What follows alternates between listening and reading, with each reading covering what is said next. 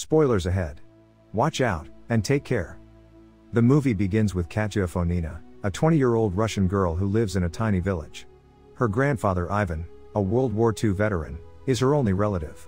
In a little town in Russia, they live a modest and happy existence. In the same neighborhood, there are 3 young fellows. The boys are boisterous and spoiled, frequently hitting on the neighborhood girls, with no regard for the repercussions. Wednesdays are designated as a day for the group to party, and call girls to have fun together. But on one particular Wednesday, they can't seem to find any females interested in partying with them. As they brainstorm ideas, their gaze is drawn to Katya. Vadim, one of the boys, was Katya's high school classmate. When he reveals that he knows her, the other males request that he lure her to their apartment. When Vadim realizes why his buddies want Katya in the room, and agrees with the plan, he hurries downstairs with Igor, and invites Katya to join them for a moment. When she hesitates, they say it's their friend Boris's birthday, and only Katya can make him happy. She still refuses to leave, because her grandfather awaits at home. When the guys urge her, she agrees to accompany them for 5 minutes, and then she will leave. She spots many bottles of alcohol on the table as she arrives inside. She feels uneasy, but doesn't want to appear impolite.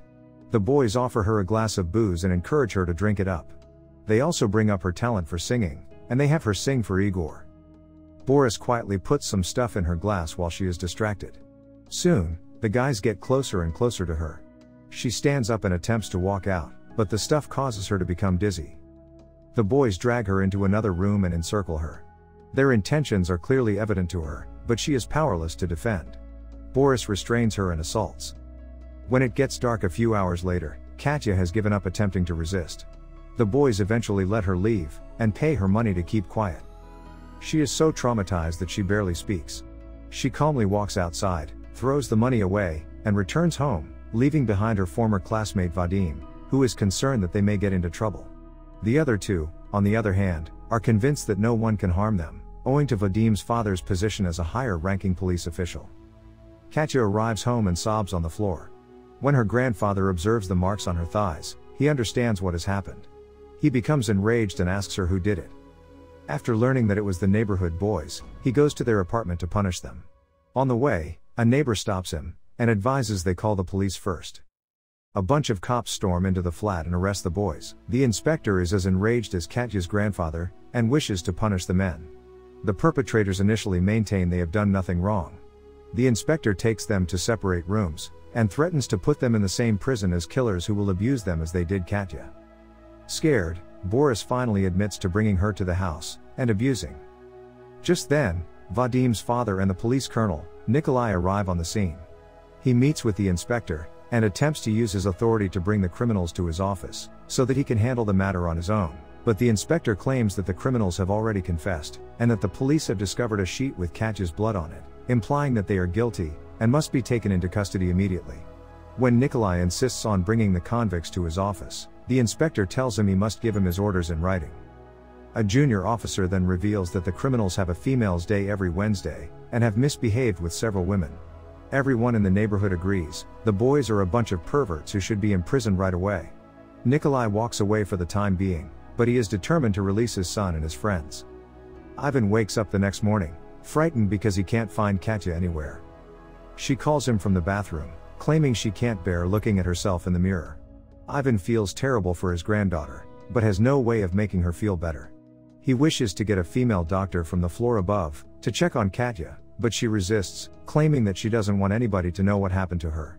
Ivan adds that the entire neighborhood is aware, because of the police search that occurred yesterday, and Katya is scared at this prospect. She believes she will be recognized as the girl who was molested for the rest of her life. The doctor checks on her, and discovers that she is ill. She advises Katya to stay at home and recover for a few days. Later in the day, Ivan discovers that the criminals were released due to Vadim's father's influence. He gets enraged, and is determined to bring his granddaughter to justice. He and Katya proceed to meet with a police officer to file an appeal with the court. However, the individual turns out to be a crooked officer who Nikolai bribed. He chuckles at Katya's narrative, and accuses her of being too nice with the guys in return. He believes she went to their flat on purpose to have fun with them, in order for one of them to marry her. Hearing this, Katya is greatly distraught. She lacks the courage to fight for justice, and wishes to forget everything. Ivan, on the other hand, is unwilling to let the situation go. He goes seeking the guys the next day, and finds them hanging out in a car. When the boys ask him what he wants, Ivan says he's memorizing their expressions, and walks away. Since the group believes they are invincible, they don't think much of it. They are completely unaware that they have committed the biggest mistake of their life. Following the encounter, Ivan approaches an old acquaintance and a judge for assistance, but the judge tells him he should have raised Katya better, so she wouldn't become a prostitute. Ivan insults him and walks off. He decides to take matters into his own hands. He goes to a realtor, and sells his vacation house for $5,000. He intends to use the money to exact his retribution that afternoon. When he comes home, Katya informs him that Vadim's father, Nikolai, has gone to the house to give her a money envelope. She later informs him that her aunt has left them the keys to her apartment, in order for them to care for the birds. Ivan arrives at this flat, and notices that the criminal's apartment is right in front of him. He intends to use this location to punish them. He walks to the market, and encounters an official weapon salesperson, who attempts to sell him pistols and revolvers. When he asks for a sniper rifle, the man appears nervous, and says he has nothing of the sort. Ivan is ready to leave, when another salesperson approaches him and says he overheard their talk. He claims to have what Ivan is looking for, and is willing to sell it for the appropriate price. Ivan is driven to a hidden place, where the vendors show him different firearms. He is drawn to one SVD sniper weapon in particular, which he purchases. He puts the weapon through its paces on a dummy, and doesn't miss a single shot.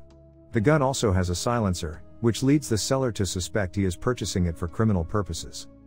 He returns home in the evening, to find Katya's mother has returned from Turkey with a new partner. She's never truly been present in Katya's life, preoccupied with her life with her boyfriends. She gives them gifts and appears to be really delighted to be back. She also encourages her daughter to forget what occurred, and live happily ever after. A few hours later, she informs Ivan that she needs some money. He realizes she merely returned to ask for money, not for Katya. When he confronts her, she acknowledges it, and threatens to take money from Vadim's father, Nikolai. Instead, he kicks her out of the house, and commands her never to show her face again. The next morning, he goes to a park to watch his neighborhood pals play chess. When he notices the boys entering their flat, he sneaks over to Katya's aunt's house, which has a perfect view of their living room, and shoots Boris in the groin, killing him instantly. He returns to his friends after hiding the gun, behaving as if nothing occurred. Boris is brought to the hospital by his pals somewhere else. Afterwards, Nikolai is with Fatima and Igor, asking them what actually happened. He believes the lads were playing with guns when they accidentally shot Boris. The two dispute the allegations, claiming that they were only conversing. Nikolai warns them, thinking that someone is trying to take revenge on all three of them. The police inspector suspects Ivan is behind this, because he has every incentive to pursue vengeance. The inspector knows that Nikolai will come for Ivan, sooner or later. Ivan returns to Katya's aunt's house a few days later, this time to target Igor. The boy is driving around in his automobile, listening to music, and not caring about anything. Ivan shoots the gas tank of the car, causing it to explode. Igor dashes out, his lower torso engulfed in flames. People nearby save him, but the accident burns the entire lower part of his body to the 3rd degree, rendering him unable to stand. Nikolai is now certain that his son is the next victim. He warns Vadim to be cautious, and to secure the house, since the shooter could appear at any time. Vadim is terrified by the thought, and becomes worried. The inspector comes to Katya's house to meet with Ivan, and discuss the accidents. He can't find Ivan there, but Katya reveals that he frequently visits her aunt's house, to care for the birds. The inspector notices that the property is directly across the street from Boris's apartment, where the accidents occurred. He steals the keys to that apartment, to see if his suspicions are correct. At the same time, Nikolai and his other corrupt cops arrive at Ivan's house with a search warrant.